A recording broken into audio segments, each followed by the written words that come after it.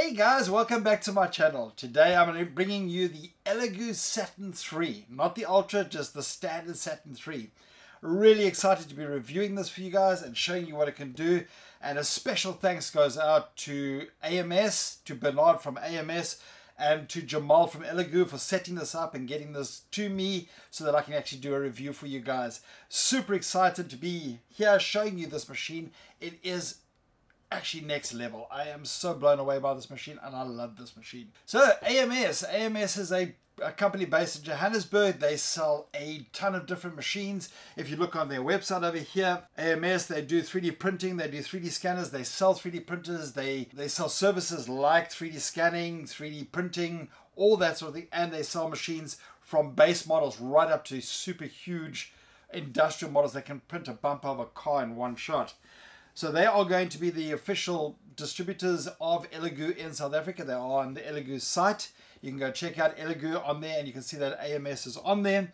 And this is their website. They're selling the ELEGOO. They're going to be selling the Neptune 4, the ELEGOO Saturn, the ELEGOO Saturn 3 Ultra, and so on. So they've got quite a few new machines in there, and then they've got some of the older ones as well. They've even got food machines, one that you can use to print food, which is quite incredible.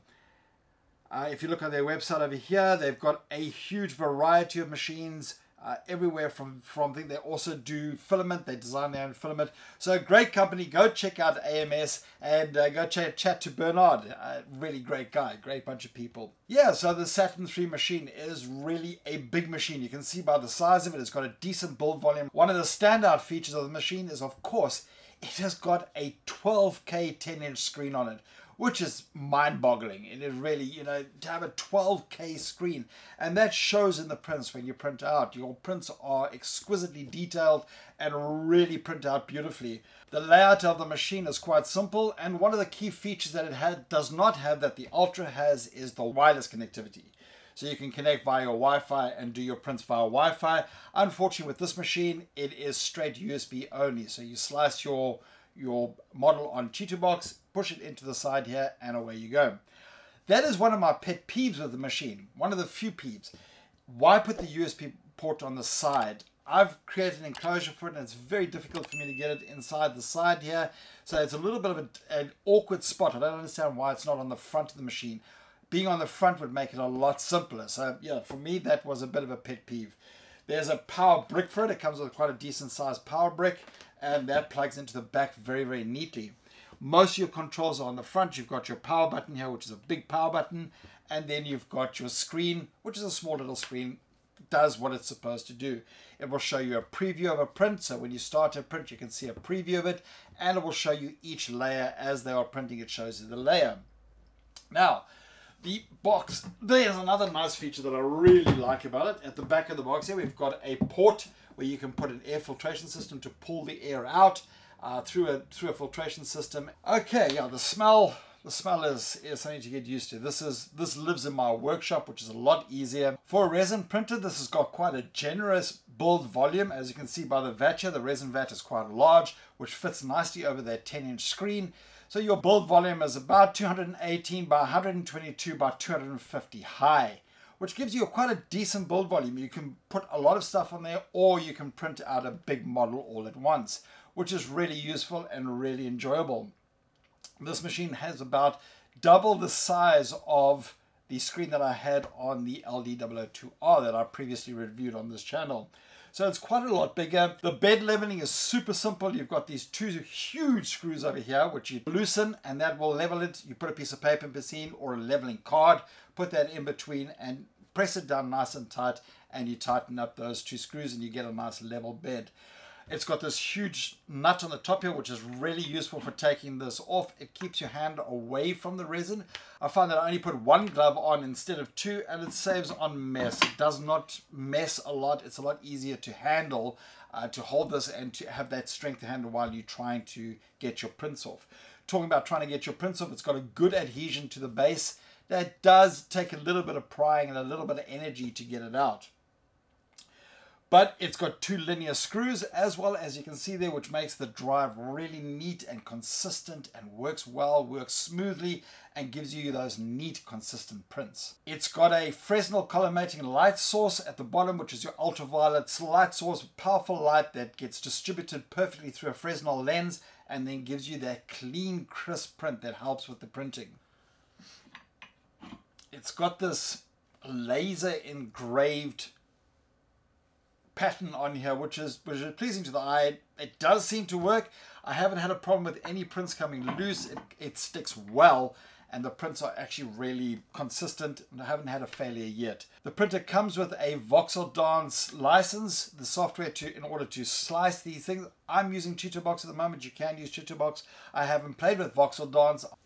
Over here we've got an interesting addition. This is a air filter which will draw air through a little fan in here that's run via a USB plug, draws the air in and pushes it out the top here, filtered, circulating inside here. And I will tell you that with the lid on, it keeps the smell contained. There is not much of leakage of smell, so that is kind of nice. I still would print this in another location, not in my office here. I'd rather take it across to my workshop and print there, because the smell, when you take the lid off, the whole room floods with the smell. Not nice. But this little addition here seems to work quite nicely.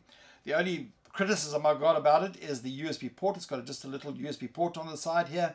That's all that's supporting it, so it's very wonky. It would be nice if there were some support pins to hold it in place. But it works well. The air filtration system works well. I've got no other complaints about it, and it does contain the smell. Apparently the Ultra has got 2 USB ports so that you can put 2 filters on to even further filter the air, but I find that this works really well and actually really impressed with it. So let's get to some of the prints. Now, I printed off a Mario set. I put them all onto one build plate and printed them off at one go. Took about 8 hours to print, and they came out really nice. The one thing I did find out, however, was when I had the supports on the bottom here, which I don't know how many supports I actually should have had on this, but because there were very few, supports came off very, very easy. But when I had the supports in here, it sort of like warped the base a little bit of the feet. So I've got to play around with settings on that. So this is, well, let's actually start with Mario. So this is Mario. And as you can see, he is very detailed. The print came out clean. The print came out beautiful. There's a lot of detail in the print.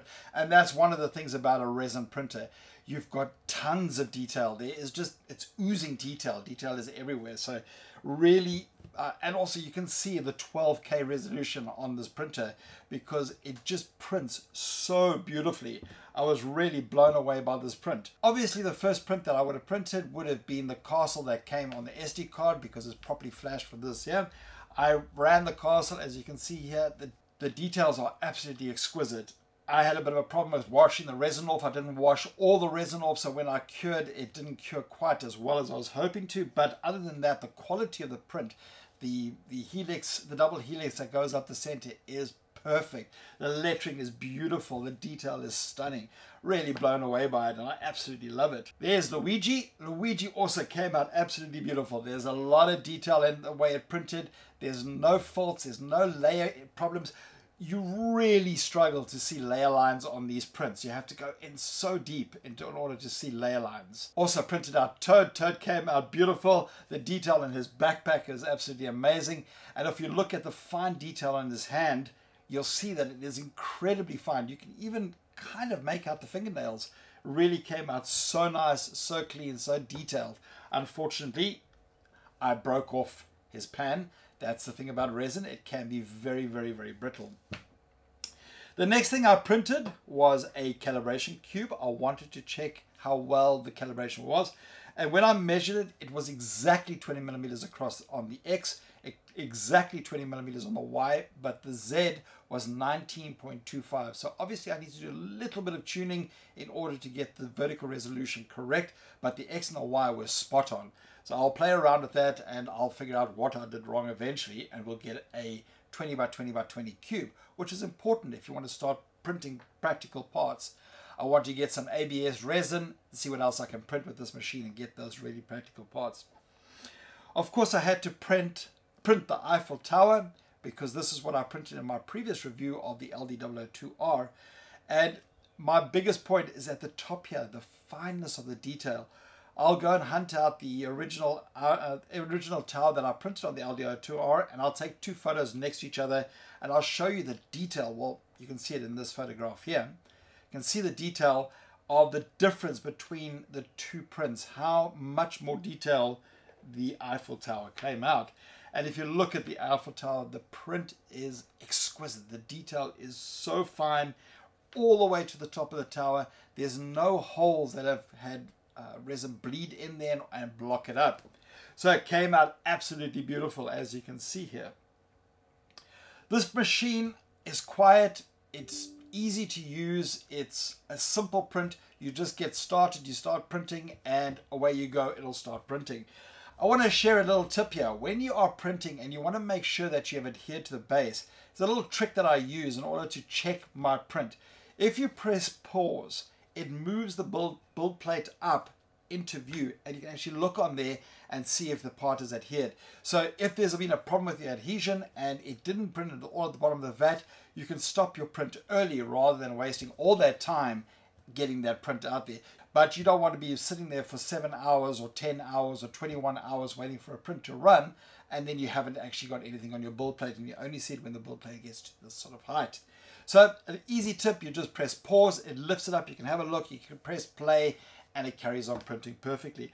I did this with the Eiffel Tower, and there was 0 flaws in my print at all. There's no conceivable way to see where I actually paused it. Guys, if you like this video, this is the end of it. Give me a like and a subscribe. I really need those subscribers to grow. I'm publishing videos, trying to publish every 1 or 2 weeks. I want to take care in giving you the best that I can. But if you like this video, please like and subscribe. I want to give special thanks to Michael again for his membership. Thank you so much, Michael. I really appreciate your membership. Another thing is I got a super thanks from Jesus. I really appreciate that, Jesus. Really, I can't tell you how much that lifted my spirits when I saw that super thanks come through. I really appreciate it. It was for the artillery firmware update. I created that video. Jesus watched it. It helped him, and he gave a super thanks. So I really appreciate that. Thank you so much for that super thanks. It really boosts my morale and gets me all excited again to do these videos. Guys, thank you for watching. Like and subscribe. I will see you soon. Stay well, stay blessed, and be blessed. God bless you. See you soon. Cheers.